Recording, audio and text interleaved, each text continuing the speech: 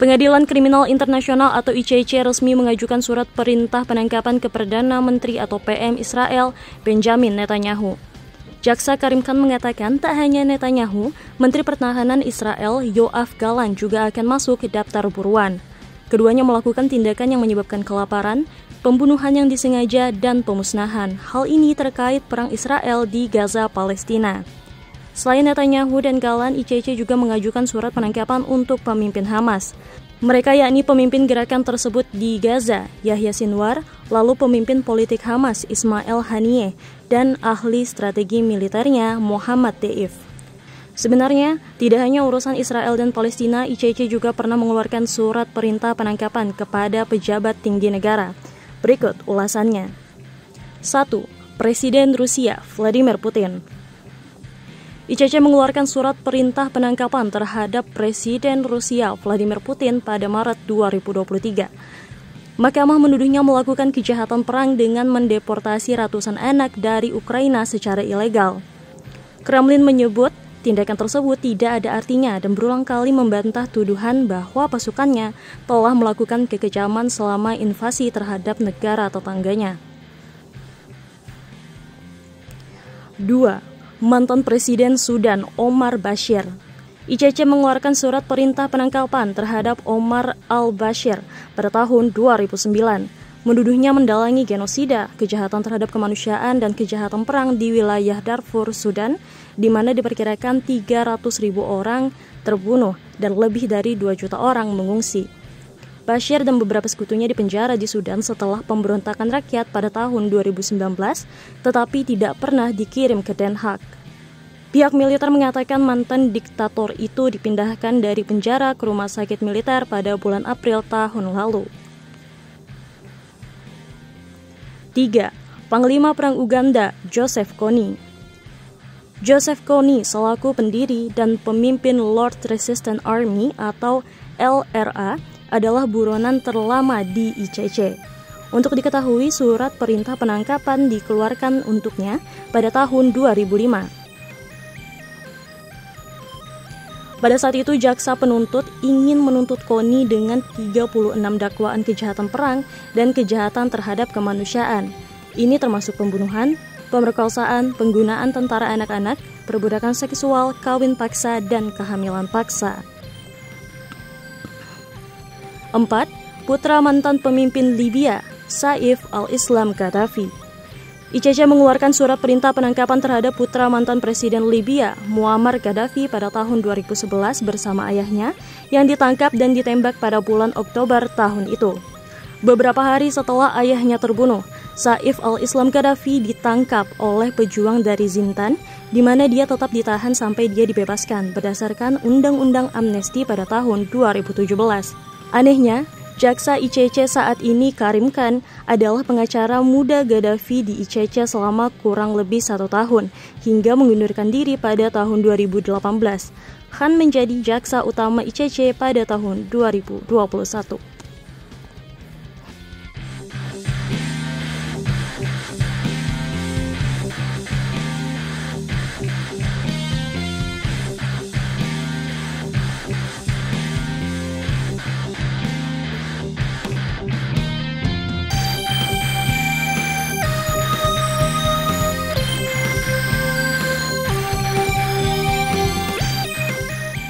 Atau ICC alias Pengadilan Kriminal Internasional resmi mengeluarkan ajuan penangkapan untuk Perdana Menteri Israel Benjamin Netanyahu. Pengumuman tersebut disampaikan secara langsung oleh Jaksa ICC Karim Khan melalui kanal resmi ICC pada Senin 20 Mei. PM Netanyahu beserta Menteri Pertahanan Israel Yoav Gallant akan didakwa atas tindakan kriminal berupa kejahatan terhadap kemanusiaan.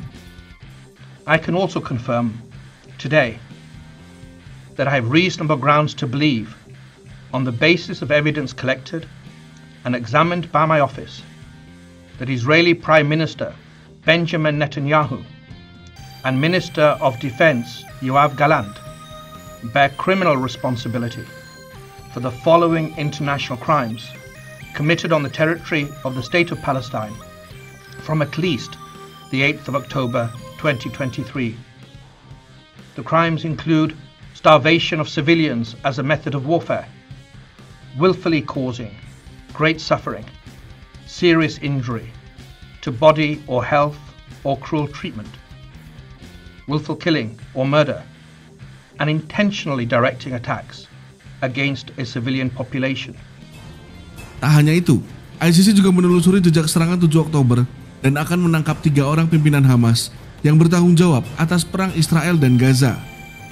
On the basis of evidence collected and examined and analyzed by my office, I have reasonable grounds to believe that 3 senior leaders of Hamas, Yahya Sinwar, Mohammad Deif, and Ismael Haniyeh, bear criminal responsibility for the following international crimes committed on the territory of Israel and the State of Palestine from at least the 7th of October 2023. Melansir Reuters, PM Israel Benjamin Netanyahu pun menolak dengan keras pengumuman ICC tersebut dan mengklaim Hamas sebagai kelompok pembunuh massal utamanya. Presiden Amerika Serikat Joe Biden juga menyebut sikap ICC tersebut keterlaluan dan bersumpah akan membela Israel selama proses hukum berlangsung. I can also confirm today that I have reasonable grounds to believe, on the basis of evidence collected and examined by my office, that Israeli Prime Minister Benjamin Netanyahu and Minister of Defense Yoav Gallant bear criminal responsibility for the following international crimes committed on the territory of the State of Palestine from at least the 8th of October 2023. The crimes include starvation of civilians as a method of warfare, willfully causing great suffering, serious injury to body or health or cruel treatment, willful killing or murder, and intentionally directing attacks against a civilian population, as well as crimes against humanity of extermination and or murder, persecution, and allegations of crimes of committing other inhumane acts. My office submits that these individuals, through a common plan, have systematically deprived the civilian population of Gaza of objects indispensable to human survival. We have reached that conclusion based upon interviews with survivors, many eyewitnesses, experts, from satellite imagery, statements from Israeli officials, including the 2 individuals subject to the present application, as well as based upon several hundred authenticated videos, photographs, and audio recordings, many of which were taken and shared by victims and eyewitnesses themselves. My office charges Netanyahu and Gallant as co-perpetrators and as superiors in the commission of these alleged crimes. Israel, like all states, has the right to defend its population. It has every right to ensure the return of hostages that have been criminally and callously taken. Those rights, however, do not absolve Israel of its obligations to comply with international humanitarian law. Intentionally causing death, starvation, injury, and suffering to the civilian population, including so very many women and children, are criminal means to achieve military and political goals. That's what we allege. I have reasonable grounds to believe that 3 senior leaders of Hamas, Yahya Sinwar, Mohammad Deif, and Ismael Haniyeh, bear criminal responsibility for the following international crimes committed on the territory of Israel and the State of Palestine from at least the 7th of October 2023. Extermination as a crime against humanity. Murder as a crime against humanity and as a war crime. The taking of hostages as a war crime. Rape and other acts of sexual violence during captivity as crimes against humanity and as war crimes. Torture during captivity as a crime against humanity and as a war crime. Other inhumane acts during captivity as a crime against humanity. Cruel treatment during captivity as a war crime. And outrageous upon personal dignity during captivity is a war crime.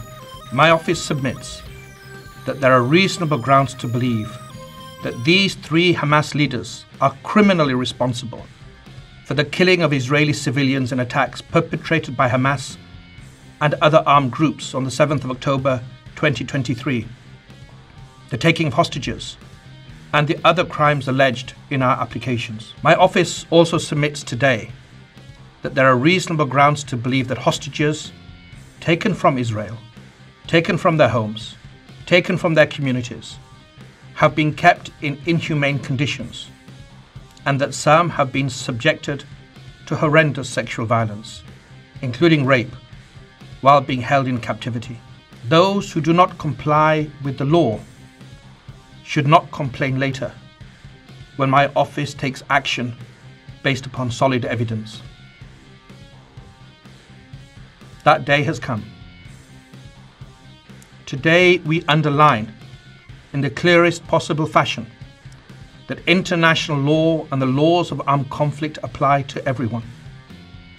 No foot soldier, no commander, no civilian leader, no one can act with impunity.